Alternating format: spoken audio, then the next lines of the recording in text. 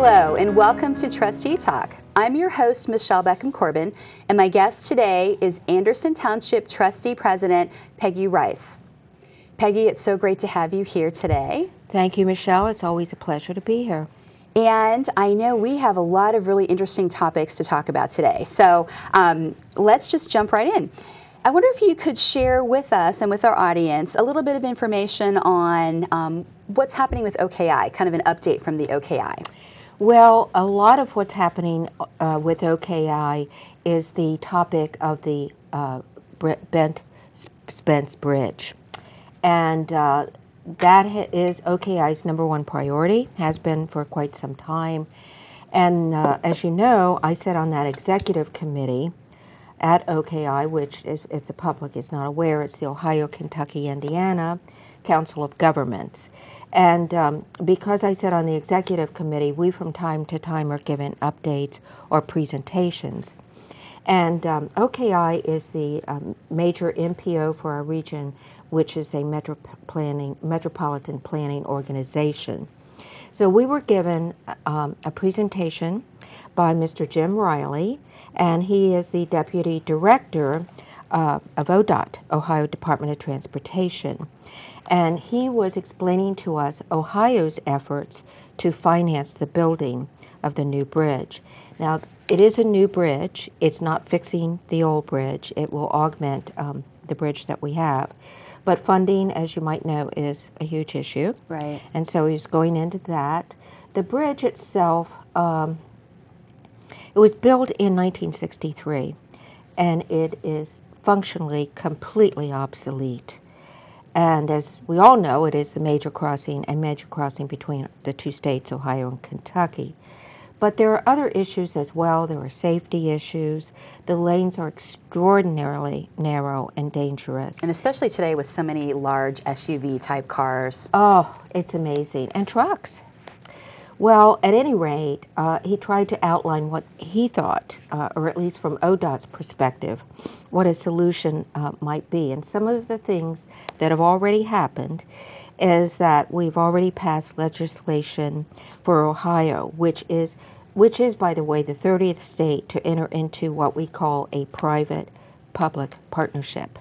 So the law is now in place.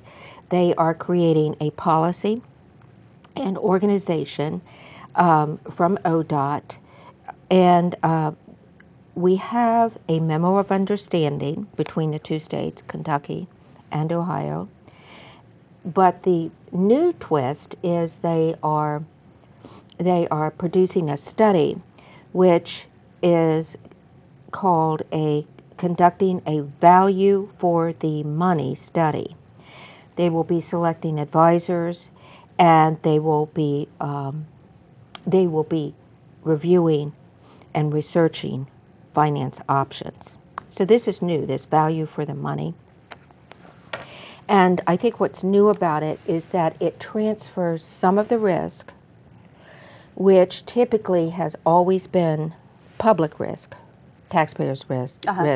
It transfers some of that and some of the responsibility for building the bridge to the private sector.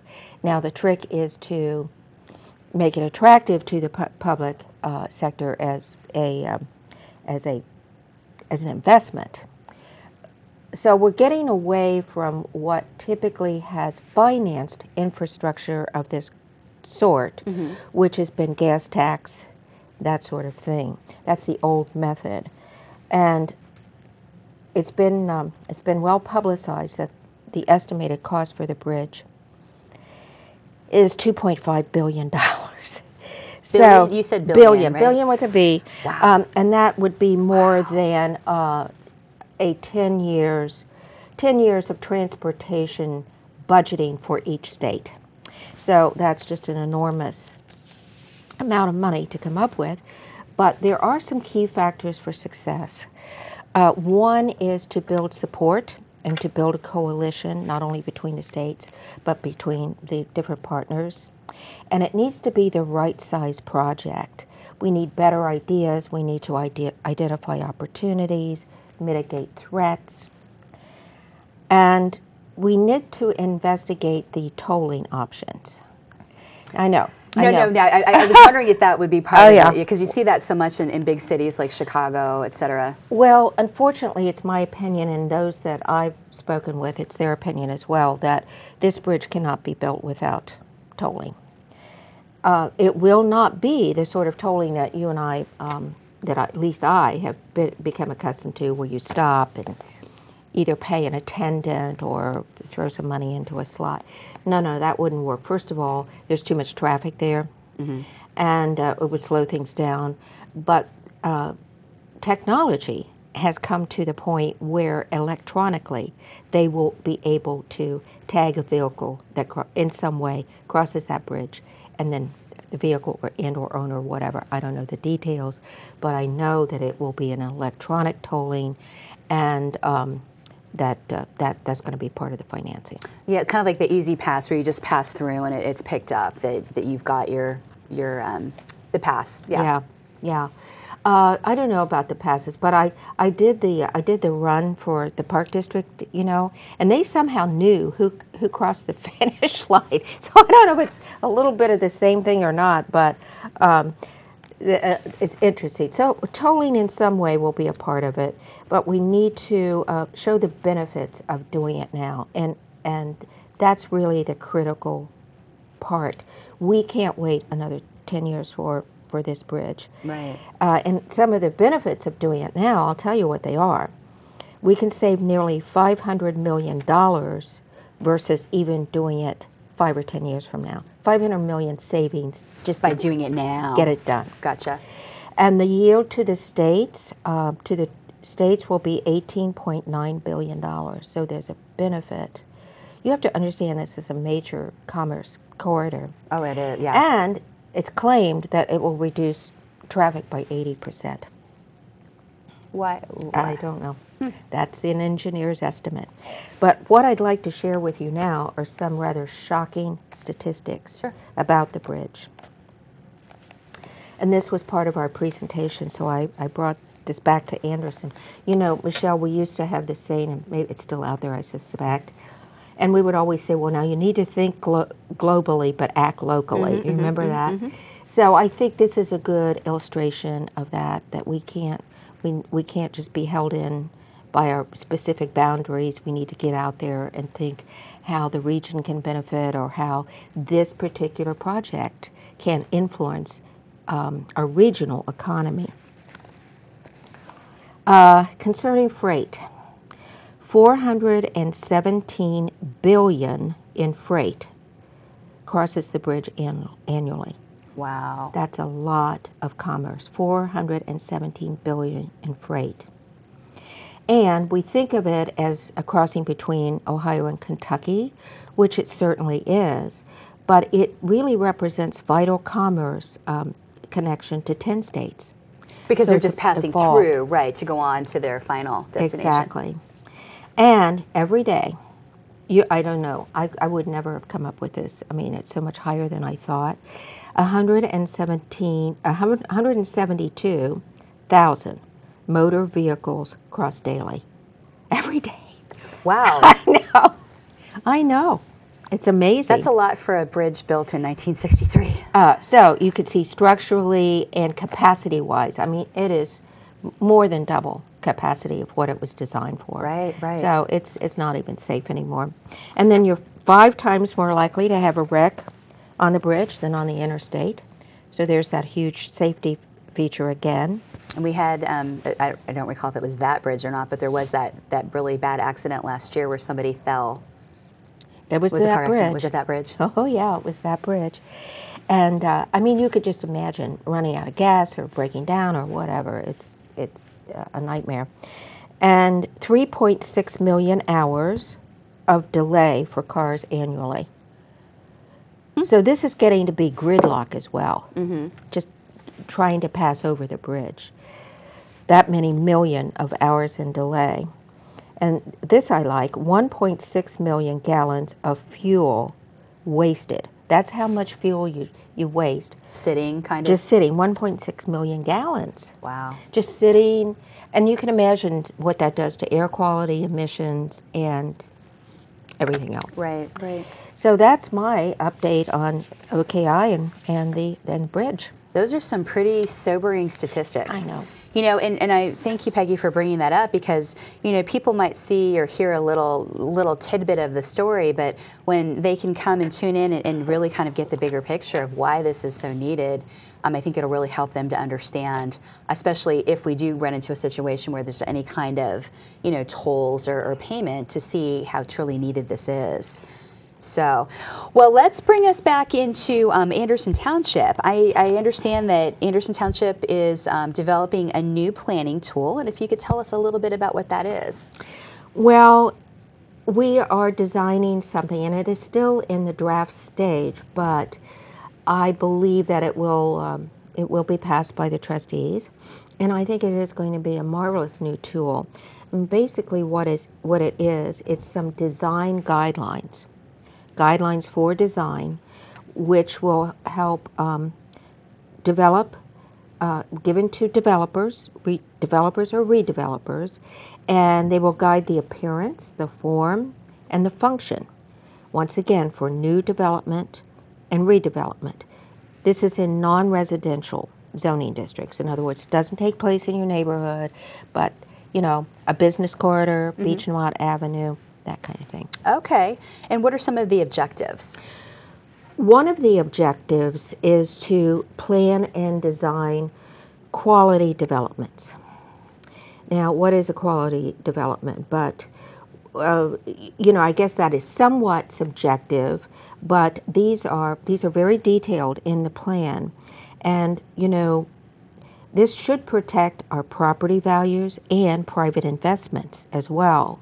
And as you know, property values and keeping them high has been a goal of the Board of Trustees for a long time. We've talked about it in many ways. And so I think that will happen. Another objective is to encourage mixed uses. This is something that all planners dream about.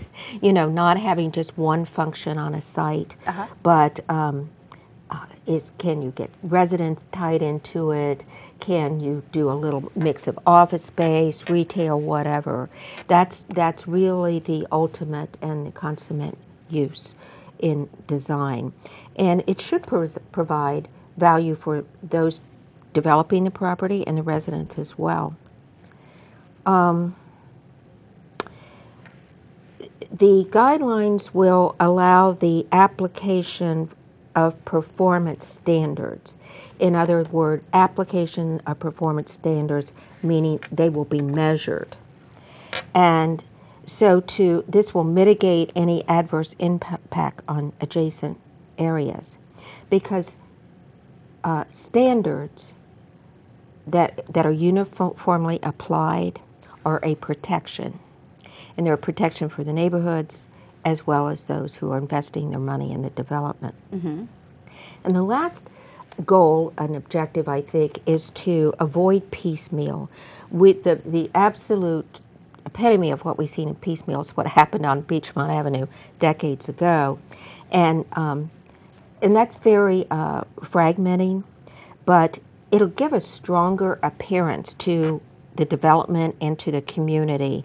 And I believe that continuity gives a much more pleasant appearance. Right, and it's really almost like branding. When you have some uniformity, especially when you're looking down, down a community like down Beachmont Avenue, and you see some consistency, it just looks better. It just does. Exactly. So how will these guidelines be presented? Well, the guidelines will be in a book or in a planner or whatever, and they will be presented in chapters. There are 5 chapters. And within each of these chapters, there are many sub-chapters and sub-comments and categories. But the first chapter will be on site planning. That's what you have to consider most. What is your site? What is your property? And as you know, each property is unique, and each property has its own amenities and challenges. So it's not that will be individual, the site planning.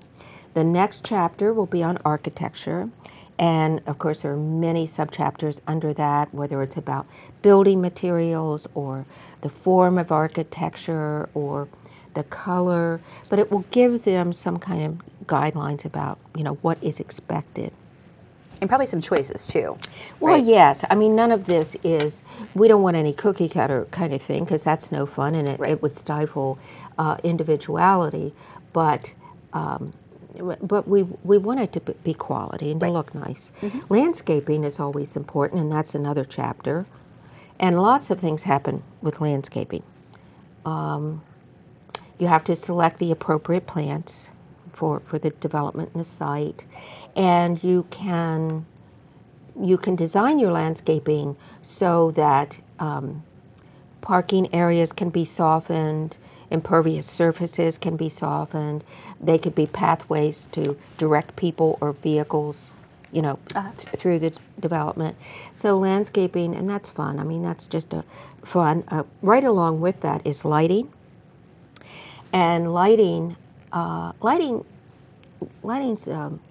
pretty good feeling about it.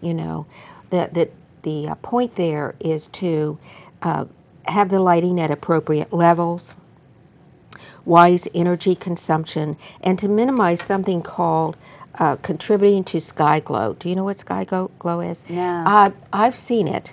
Sky glow is if you're looking somehow out of a distance, you can see the light going up into the sky above it, and that's not ideal. The ideal is to keep the light low and not have it obscure our sky or our stars. That's interesting. I like that term, sky glow.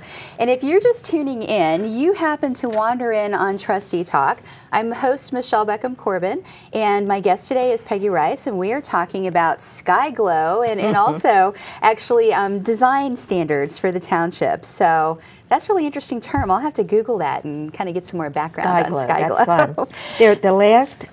fun. As I said, there were 5 chapters, and the last chapter will address our good old friend signage. And signage can be tricky because everybody has their own concept. They want it to be bigger and who knows what. Or neon. Whatever they want. I don't know. But basically signage is as a tool to give information and direct information and direction. But it can be very significant in the overall appearance of a roadway. So we'll give some guidelines on signage. Well, good. Now, here's the big question. These are wonderful guidelines. Is it mandatory? What happens if a business or developer comes in and they don't want to abide by these chapters? Well, it's not mandatory, and actually there would be no authority for us to make it mandatory. But I do believe that it will provide guidance to developers, to landowners, and here's the important thing, Michelle, it will give them that information in the early stages of what they want to do. Before they totally get into it. Before they get into something that isn't appropriate, or they've spent money on design or in engineering or whatever. And basically, here's what it will do for them. It's going to answer the questions of what am I allowed to do, and what is the township looking for? And once those two questions are answered, then they can move forward. And it's the type of thing, Michelle, where I don't think we're going to see immediate results from this guideline, but I think that down the road, it will provide a framework for the future. And eventually you will see it. And as I said before, the guidelines are not meant to stifle creativity, but in all situations, there's always many ways, individual as they may be, many ways to achieve what they want and what the township wants. Right, to have that individuality, but still to kind of be within some type of structure so that we keep the community looking really good. Exactly. Great. Well, there was a survey done not too long ago, and it was all about the Greater Anderson Days festival that we have every year, and we'd love to be able to hear what kind of results you got from that questionnaire. Well, I would like to give some of those results because I believe that people take this survey, this questionnaire, year after year as they visit the festival, and they don't know, well, what have they done with that? You know, I've been filling this out for years. What are they doing? So I thought I'd give some of at least this year's results. And it was started in 1999, and it is used as a tool for the township trustees and staff to understand what the residents are thinking, what their preferences are. This year we had 292 surveys collected versus 298. So that's close. Yeah. But Friday night, if you remember, excuse me, it's a 3-day festival. Right. And so Friday night there was a storm move in, and I was a little surprised we had as many as we did, but Yeah, I don't think people really like to fill things out when they get kind of soggy. no, but that was a very respectable number to collect, almost 300. And one of the questions we asked was whether the residents are interested in participating in electric aggregation. And 59% said they were interested in joining. And I was surprised that it was that high because we didn't explain electric aggregation and say what we were going to do. And actually, I was going to ask you, I have no clue what that is. Okay. Well, electric aggregation is where a person and or a community can buy their electric power from a vendor of their choice. Oh, gotcha. Yeah. And so we were going to do this anyway, but that 59% certainly, substantiates our interest in this. And we can go out and collect bids from various suppliers of electricity and lock in a price. Now, the resident has the choice of participating in our price, or if they have a lower price, they certainly may keep it. But it gives, I think, an option, and I think that we will be able, as a township, to negotiate for our residents a lower price for electricity than they might be able to get on their own. Right, because you've got the numbers with you, kind of the bulk. Yeah. So that was one question. Then we asked about whether the residents were interested in changing the zoning for chickens or bees. Now, I know, doesn't that sound silly? But that came out of the fact that we're not against chicken or bees, and we permit them, of course. Well, you do. But I was going to say, there are bees in my backyard this summer. So. Get rid of those bees. No, no. But where the zoning restrictions apply is where they are contained as far as setback, or where on the property you have your chicken coop or your bee. So you official bee people that actually have hives and not just the bees that are kind of swinging by. Exactly. Okay, gotcha. But this came out of the fact that a woman came to our public meeting and spoke to us, and she said that she had chickens and she wanted a little bit more leniency for her chicken coop. Anyway, we asked the question, and here's the answer. 43% of the residents said no, they didn't want any zoning changes. 46% said yes, so there you go. Yeah. And 11% said they were unsure, which I guess is the swing vote in this case. Oh my.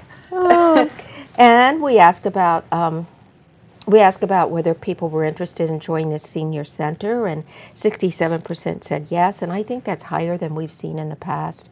And I'm really quite pleased about that because it's such a marvelous facility for all our residents. And maybe it just means that the baby boomers are out there, and sometimes people call it the silver tsunami. It also could be awareness too, because they do wonderful programming for people of any age, and that's just a jewel to have in the community. Recycling. I must admit, we still have 47% who do not use our recycling center. However, I do know that curbside recycling is very popular. Well, and also with Rumpke moved to the large containers instead of just the red totes, so I think that really helps too. Right. We asked them if they felt safe in Anderson, whether they in their home, shopping, playing in Anderson.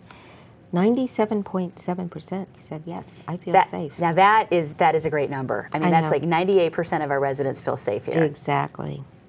And we ask about events.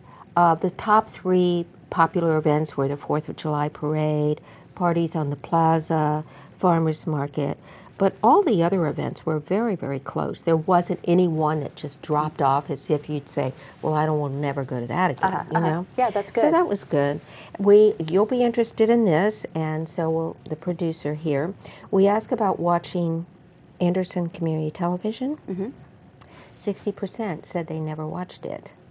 Now, I don't know what that tells us exactly, except maybe we should do a little bit more promoting, a little bit more education, or show them the different convenient ways to watch ACTV. I think those are both really good ideas, kind of raising awareness that it does exist, and the fact that you don't have to tune in at 8 p.m. on Wednesday. Exactly. That, yeah, there's on demand, and you can go to the website and see some shows as well. So yeah, I think that was a great question to have in there. Yes, it's educational. I was pleased to say that of those who do watch ACTV, 40% watch the government meeting program. There you go. We must be doing a good job. That's right. So that was fun to share the results. Yeah, and I think a great thing for our viewers at home to hear too. We literally just have 2 minutes left. Can you tell us maybe really quickly a little bit about improvements to the Heritage Center? That's important because, as you know, the township has taken over managing and booking the Heritage Center, which is a treasure from our bicentennial, built in 1830. I didn't realize it was that old. 1830, 182 years old, and it is being spruced up. We are applying for a grant, which I feel confident we will receive, and the furniture is being reupholstered, painting, and it's very, very popular. And we're booking weddings and meetings, and so bottom line is we're giving it just what your property and mine needs, sprucing it up, fixing it up. Yeah. Well, that's great because I belonged to a group years ago, and we had several events there in the, I won't even say which decade. We had several events there, and it was just a gorgeous place then, and it's nice that it's getting kind of a redo. So, well, great. This was wonderful information. I absolutely always love talking to you, Peggy, because you really, not only share great things that are happening in the township, but you really provide a lot of insight from your vast experience in working in the community. So thank you again for being here today. My pleasure. And I wanted to thank you viewers for tuning in to this edition of Trustee Talk. And Peggy and I both wish you all very happy holidays, and we will see you on our next show. Thanks a lot.